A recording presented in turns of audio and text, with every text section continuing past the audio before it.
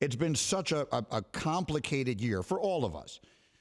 But there have been, along with all of the horror and all of the sadness and all of the difficulties, there have obviously been wonderful and rewarding things. So as you look back on this year, what would you say has been the most rewarding part of it for you?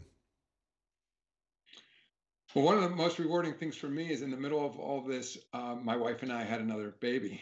Oh, So we had a new daughter in the middle of all this. So that's clearly top of my list. But I would say from a larger standpoint, there's been a coming together of the league. Of course, the teams are killer competitors on the floor, but they're all partners in the overall enterprise, and same, together with the players. And I'd say, to me, we had a very good relationship with Michelle Roberts, the executive director of the Players Association. I mentioned Chris Paul before, and the players generally going into the pandemic. But what was sort of, to me, heartwarming in many ways is that the community really came together once we had shut down.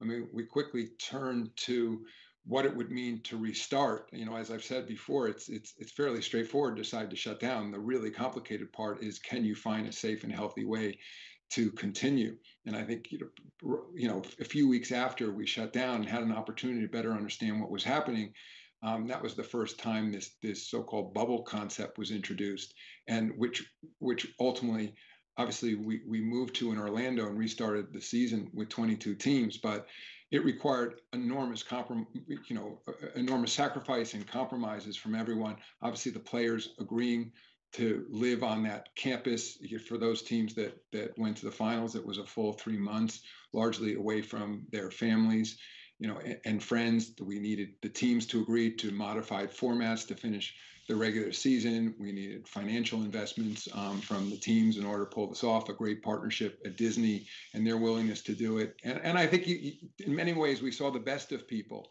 during the most difficult of times. And I think that's continued, largely into this season. Of course, it doesn't mean that everyone agrees with everything that we do, even within the NBA community. But I think largely it's been a coming together, of everyone who's involved in operating NBA basketball. And I'm particularly proud of the fact that collectively we have found a way, a healthy and safe way to continue operating in appropriate balance of, the health of everyone involved and the economics, frankly. And I haven't shied away from that. I mean, that there's an economic crisis in this country as well.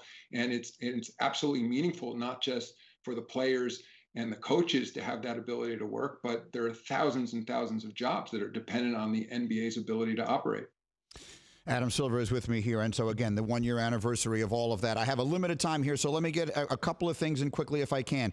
We've been talking here a little bit about, as far as the way the game itself is played and the proliferation of three-point shots as a result of analytics and the concern that some people have that is becoming too prominent. Daryl Morey, of all people, who sort of began this revolution, has voiced that. I just wonder what, if any, conversations have been had relative to that and whether it is viewed as something that is a concern. I wouldn't say it rises to the level of a concern. I mean, I actually am really enjoying the game aesthetically right now. I've been a lifelong fan. I've been with the league for over 30 years, and I think we're seeing some incredible basketball. Having said that, we're constantly looking at tinkering at the game. We've moved the three-point line. As you recall, we moved it in once, then we moved it back out, then we moved it to a slightly different place on the floor. I think as the caliber of the shooting has gotten better. I mean, Bob Cousy said to me last year, of all people, like he said, fans today don't understand the skill level of these players, what they're doing by shooting from that length on the floor with the kind of accuracy they do.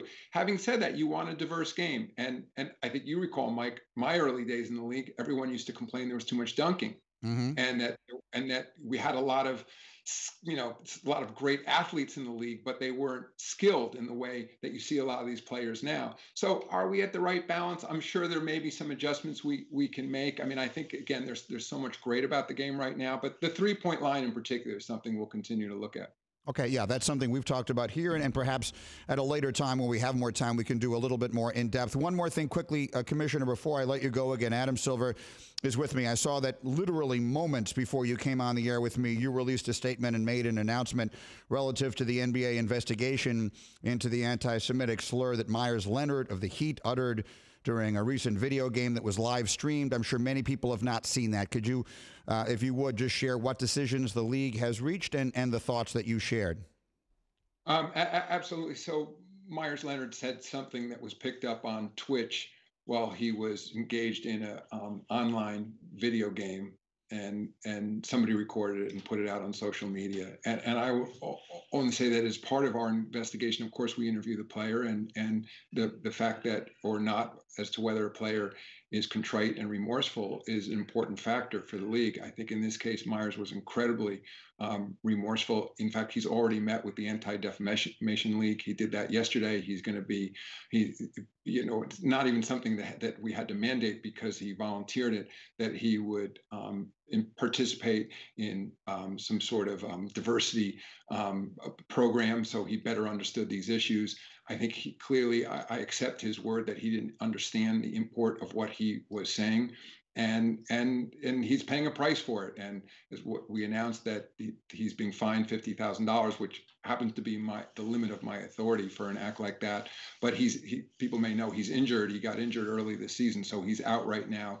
So it obviously isn't all that meaningful to suspend him from a game right now. So we made a decision to, in essence, suspend him from engaging in team activities or being at the practice facility for a week. And then plus he's going to agree to the training. So I think that's appropriate in this case. I do think he's absolutely genuinely remorseful. It's something you never want to see in professional sports or anywhere in society. And I think it's important that when these incidents do happen, we talk about them and we talk about how hurtful those kinds of words can be for people in our society.